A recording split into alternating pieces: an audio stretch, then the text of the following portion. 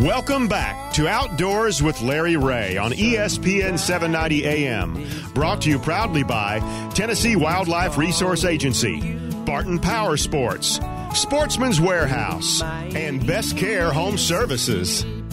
Hey, welcome back to Outdoors with Larry Rea on ESPN 790. Rolling to our 16th year on the air, which is hard for me to believe that I'm still around. Dang, you're getting old. Now, there we go again. How many times have we said the word? We didn't even mention food yet. That's normally what we talk about. Yeah. I was trying to stay away from that. Now, I thought you'd bring us something. We got You're Bill staying Cooks. away from food? Yeah. Well, Bill Cooksy back. We're going to call him back, Yes, Bill he Cooksy. is. And he's going in the diner, too. We're going to put his picture in the diner.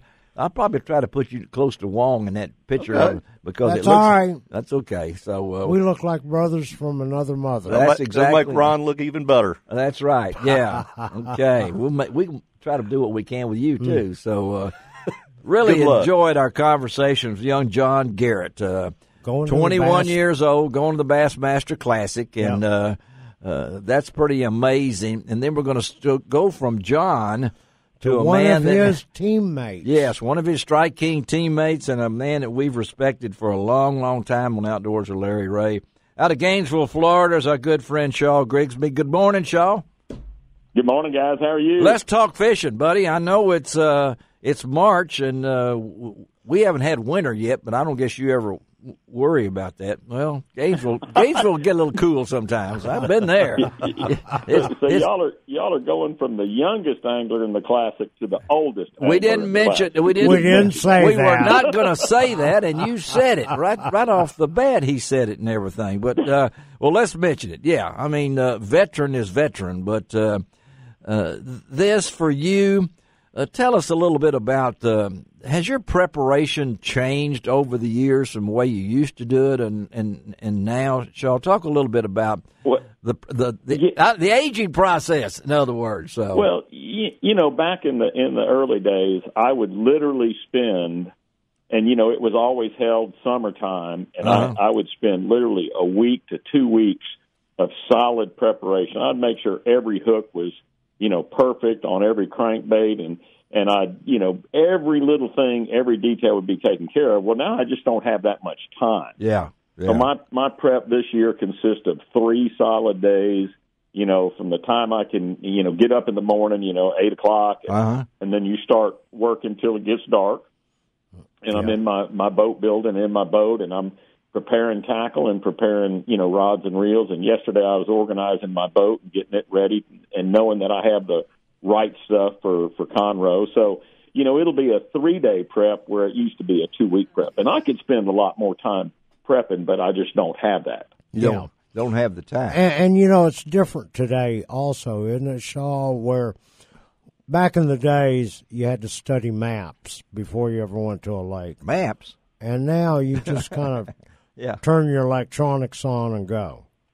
Yeah, you know, that aspect of it, you know, has kind of been done for me. You know, in other words, I did that pre-fishing. Mm-hmm. And so, you know, the actual lake aspects will come into play, you know, when I get there, and we'll be practicing for a few days and that type of deal. Right. You know, right now, just classic prep is going to be tackle and equipment and making sure you have the right stuff. Then when you get there, fortunately, you know, the way they changed the classic from the old days you showed up and fished. That's right. Now we have a 3-day practice period. So I'll practice Friday, Saturday, and Sunday prior to the classic, which is the same classic days, Friday, Saturday, Sunday of the next week. Right. So then I'll practice Friday, Saturday, Sunday. Then Monday we'll go check in at the hotel. Tuesday's kind of orientation. Wednesday's the one official practice day. Yeah. Then Thursday's press day, where I get to talk to you. Yeah, you'll talk I'll to Ron. be there. Ron Wong will And be then, there. Friday, Saturday, I'll Sunday, see we you. have the classic. Yeah. But I know that you've been there. I mean, you've golly, I didn't realize that you're over 33, 34 years in this business. I know it's a long way back from what you used to do and things along that line, but I think your priorities are still basically the same, aren't they, Shaw? I mean, absolutely. I mean, you know, you look at it, and the thing that you want to do every year is qualify for the Classic. Yeah. Because that gives you the opportunity to win the Classic, which is your ultimate goal. Yeah. So,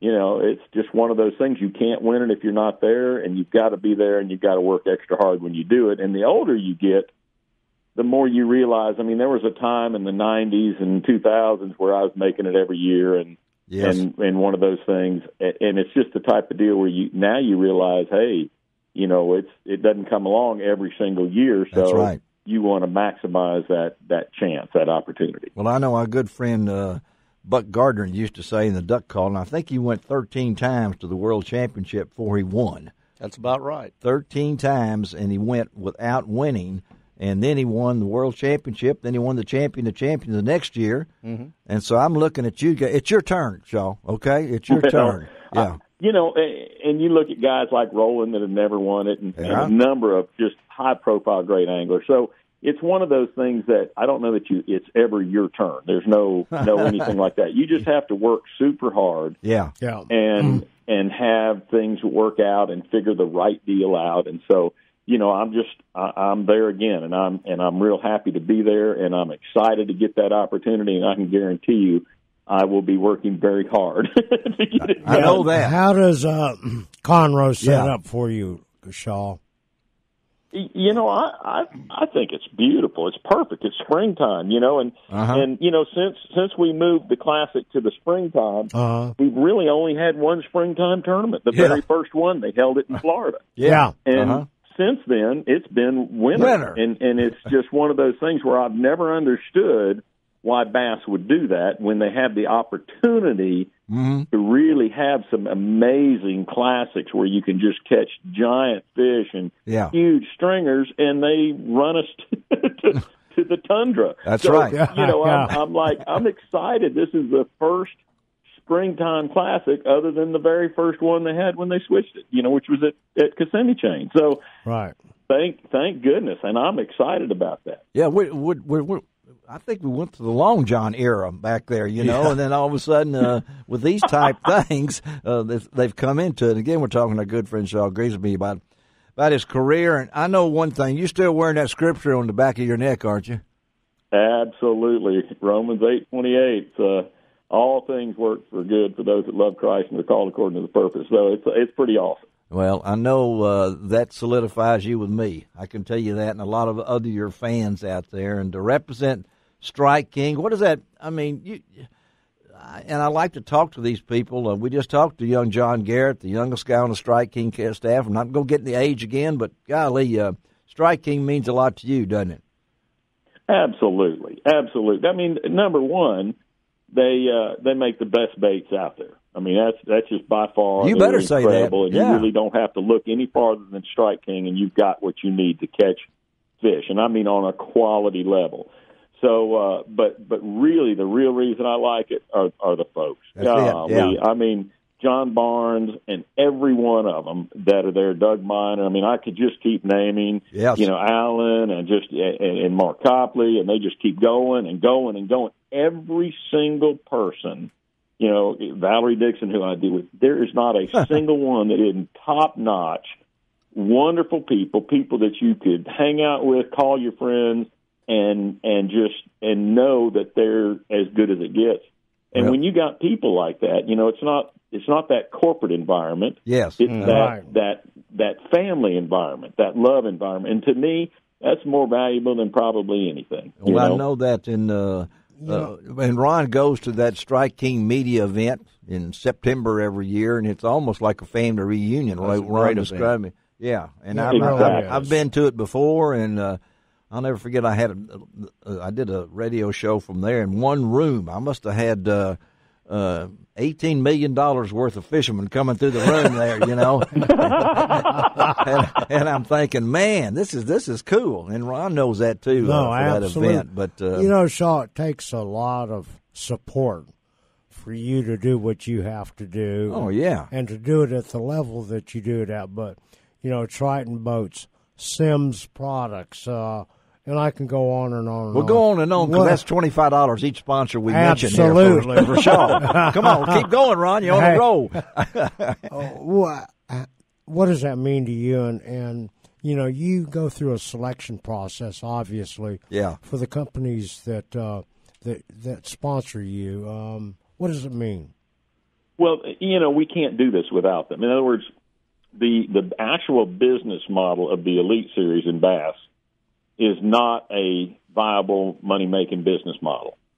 So for it to make money, you have to have a big stable of sponsors to help you out. And so, and thank goodness I have those guys, like Triton and Mercury and Sims, oh my goodness, like you said, we've had nothing but winter gear, long john gear tournaments. Right. And of course we were up at Cherokee. If it wasn't for Sims, I'd have been frozen like a popsicle, and so, but you have all these sponsors, and Strike King and Motor Guide, and I just keep naming all of them.